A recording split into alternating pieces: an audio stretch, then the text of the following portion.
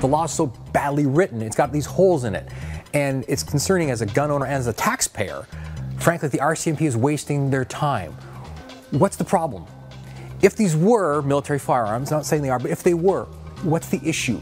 Has there been a robbery with these that's somehow more violent than another firearm? So where is the issue? Where's the crime that's not on paper?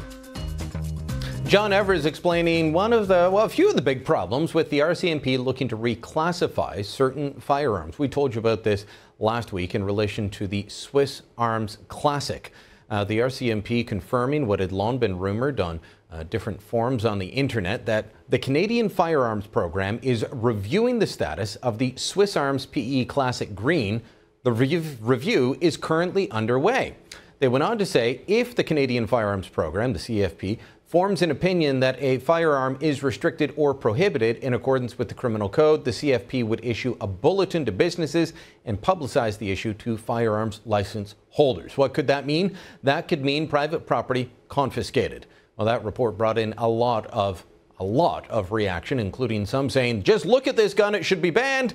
Others saying, hold on a minute. One of those is Tim. He is a member of the Calgary Swiss Rifle Club, joins us now from Calgary and asked us to, for security reasons, not reveal his full identity. Tim, thanks for joining us today. And I want to ask you about that off the top.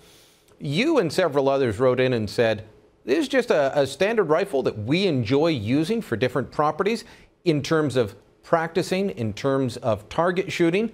But others said, look at that gun. Of course it needs banned. Is that a valid reason to ban a firearm, how it looks? I don't believe that it is. The firearm that we're talking about is a Swiss-made, high-precision firearm that is capable of incredible accuracy. So what do you use it for then? You are part of a club that specifically enjoys this rifle and others like it, the Swiss Classic Green, the Swiss Classic Black, and others. Why specifically this rifle, and what do you use it for? Well, it's what's unique about the rifle is that it is a Swiss-made, high-precision firearm capable of incredible accuracy.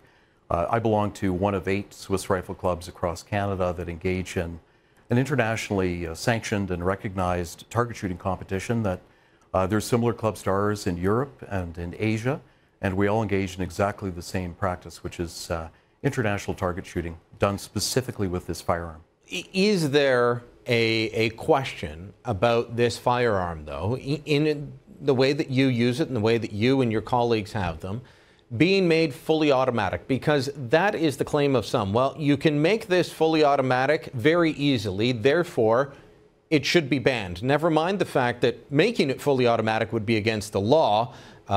They just want to say this could happen, therefore ban all of them. Yeah, I think the reality is, and the reality that the RCMP will find out, will show that without detailed technical knowledge of this firearm, access to a CNC machine shop, knowing how to work a CNC machine, it would be very, very difficult to convert what is a sporting purpose designated firearm, one that is specifically purpose built to be semi-automatic, to a fully automatic firearm. So concerns I can understand for some who maybe don't know the sport, don't know the firearm, that the looks of the firearm could be misleading. But the real concerns, the simple reality is this would be very difficult to convert to fully automatic. And at $4,000 a rifle, you have to ask, why would you want to do this? Well, why would you want to risk ruining your rifle? Why would you want to risk going to jail? Yes. A lot of people don't get that distinction between fully automatic and semi-automatic. And we've been over it before, but maybe we can talk about it again, because I've said many times on the show, I don't have a license, I don't own any firearms, but I understand them because I've used them. A lot of people haven't, and so they don't get that a rifle that looks like the Swiss Arm Classic is really no different than a semi-automatic hunting rifle. Can you explain that? Yeah, that's correct. Semi-automatic means that with each pull of the trigger, a round is fired. Fully automatic means with a singular press of the trigger, multiple rounds are fired. That's the only difference. In function, there's no difference between this firearm that we're talking about and any other semi-automatic firearm offered for sale in Canada. It's just the accuracy that you mentioned earlier, but it sounds like you pay for that accuracy. That's a $4,000 a rifle. That's quite the pretty penny. Yeah.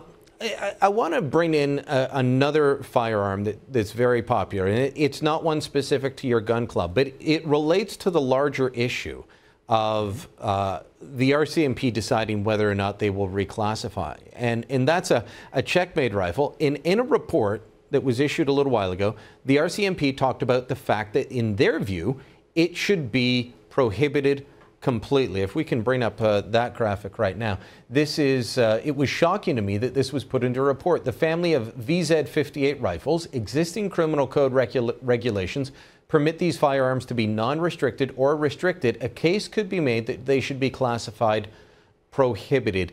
Does it bother you that the RCMP is actively lobbying to ban certain types of firearms based on how they look rather than how they operate, that they are lobbying to ban certain firearms when they're the enforcers and the testers and the ones that decide whether something gets into the country in the first place? I think what the RCMP have the requirement to do is to look at the true interests of public safety and decide if their actions actually meet that requirement. And in the case of some other firearms, the Norinco Type 97 or the BD38 that they reclassified fairly recently from restricted to a prohibited firearm, they probably have some just cause to do this. When you look at the Swiss Arms rifle, which has been imported legally as a purpose-built semi-automatic firearm, sold in Canada legally for 12 years, and there's been no recorded incidents of this gun being used in any crime or ever having been converted to fully automatic, you have to ask if that really suits the general interest of the public safety.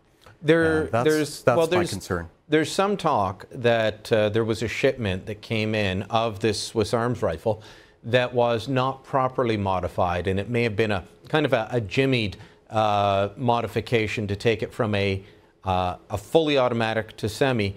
If that's the case, do you ban all of them or just deal with the bad ones that were imported? Because from my take on where the RCMP is headed, they're headed towards banning everything. Is that the right way to go if somebody brought in a bad batch? Well, and that is certainly on two levels. That's the larger concern here, is that this is the start of a larger trend. Again, sometimes the RCMP has exercised good judgment, and we would want to be partners with the RCMP to express our concerns. And sometimes in the case of the Swiss Arms rifle, I would have some concerns about that. To your earlier point about the firearm, we're talking about less than 1% of all of the rifles that have ever been brought in. Some of these rifles had an upper receiver that the RCMP are concerned may have had some machining done at the factory and converted back to semi-automatic. The factory in Switzerland has already offered to identify the serial numbers of these rifles, when they were imported, to whom they were imported. They've offered to exchange the rifles and give the owner of that firearm exactly the same purpose-built semi-automatic rifle that has been imported into Canada for the past 12 years. So the factory in Switzerland is basically offering an option to resolve this. I would ask that the RCMP would exercise good judgment and work with us in the firearms community to take them up on that. Hopefully they will. Hopefully we're not looking at more gun grabbing ahead. Tim, it's good speaking with you, and all the best to you and your club. Thanks so much. Thanks very much for having me, Brian.